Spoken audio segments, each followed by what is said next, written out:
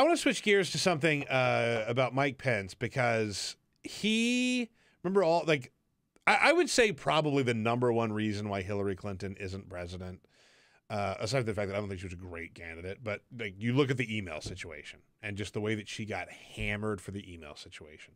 Lock her up, lock her up, lock her up. Here we go. Mike Pence had an AOL account while he was governor of Indiana, and it got hacked. AOL is a throwback, too. First of all, Mike Pence is the guy who, like, when his AOL account got hacked, would be like, Mother, do we still have those CDs that they sent us in the mail where we get 500 free hours? So I worked in customer service at a digital startup, and, you know, folks would have to give me their email address so I could look up their account.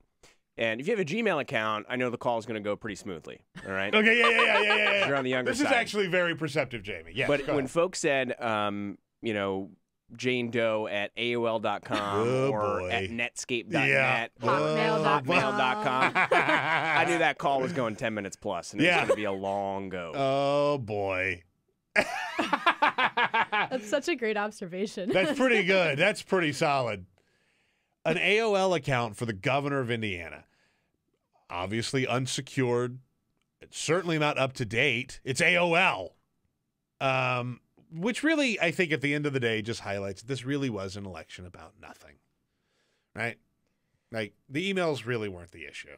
Yep. I think, and, you know, so the Indianapolis Star that released some of these emails has made it clear that it's unclear what they have in the emails. They have 29 documents, 29 pages, but it hasn't been clear what exactly was it all of Pence's emails? Because it is interesting to note that in Indiana law, it's not necessarily illegal to be using a private account. Mm-hmm. It's not a private server, it's a private account, but they have to retain them for records, that it has to go, you know, into the government has to be able to store them. And it's unclear whether they actually did hold on to these emails. So I think that we're probably in for another whirlwind with Mike Pence based on once they figure out what is in these emails.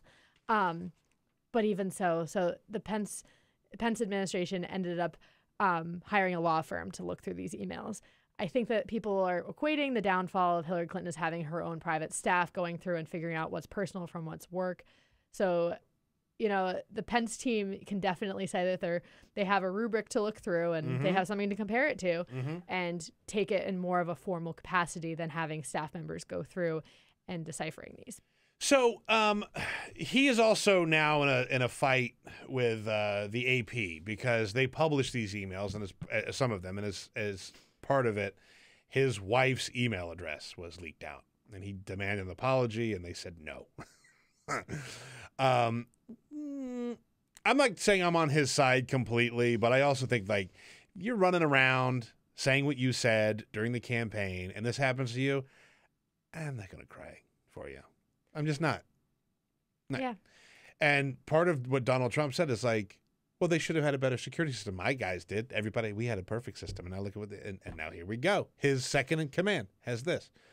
So it's a little hypocritical, I think. But I also think it would be a little hypocritical of Democrats to be overjoyed at the fact that there is now stuff that was leaked in a private email from a private email account. Exactly. And I don't think we necessarily know how to handle going forward these hacks, because in itself, are the emails the news, or should news organizations be going through them, figuring out what the news is and reporting those? Yeah. It's just a new time we live in with the cybersecurity is controlling our world, and how going forward. Cybersecurity controls our world. Former presidents are tapping the phones of Donald Trump. That's not true. That's not true at all.